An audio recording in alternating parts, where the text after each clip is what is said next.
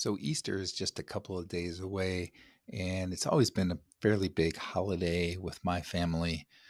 Going back when my kids were younger, we used to do like an Easter egg hunt with them and have like those plastic eggs that you put like some candy or some money in, and they try and find the eggs and so forth and see who could find the most eggs and that kind of thing.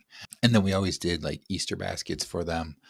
And I look back at it and I wish I knew back then what I know now, and I just never realized I was living like the typical American life where you don't really think about food choices and how it affects your health and so forth. And we used to give them a lot of candy and stuff like that, and um, I wish we didn't give them as much candy. Um, but that's something that happened. But anyway, so that's how Easter used to always go in this, family, and we'd have like a big Easter meal.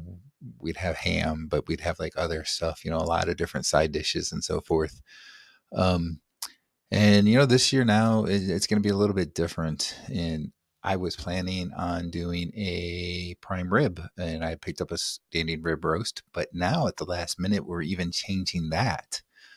Still going to do a carnivore related thing, but now we're going down to South Carolina. My one daughter can't make it back for Easter, so we're going to go down. The whole family is basically going down there, and we're going to spend a couple days down there, and that way she'll get to have Easter with us and so forth.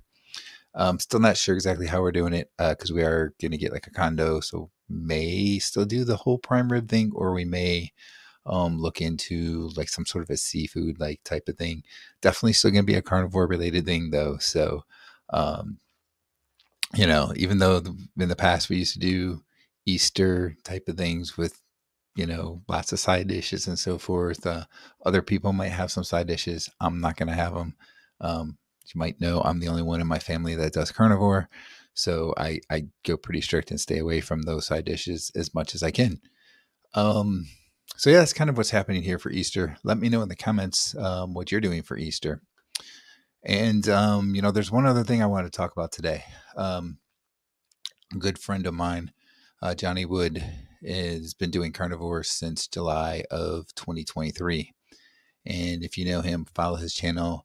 You probably saw a video that he put out the other day, and just talking about an issue that happened recently with him, and owning up to some things that wasn't really going uh, the best for him, I guess, in the last couple months. He's, had some things that he's been struggling with. And I just want to say I really commend him for his courage in speaking up, and for the video that he put out and putting everything out there on the line. And I want you all to know, if you don't already follow him, check out this video, check out his channel. He's a great guy. And I think that he's going to be fine. I think that he had one of those things that is a bit of a wake up call, I guess, right? And he's getting back on track, and I'm proud of him again for the courage that it took to admit and do a video to everybody admitting what's been going on the last couple months. And I think he's a great guy again, and he does good job with motivation for people on the carnivore diet and so forth, and outline different things he's been doing. He's been doing a lot of exercising as well and stuff. So go check out his channel, check out this video. And if you like everything there, subscribe. I'm subscribed to him. I know a lot of people that subscribe to him that I'm friends with and so forth. So I just want to put that plug out there for him. I think this video is starting to get some views, and I think he's going to pick up subscribers from it, and it's going to help his channel to grow. And I want to help his channel to grow as well. So I want to get that out there for you all.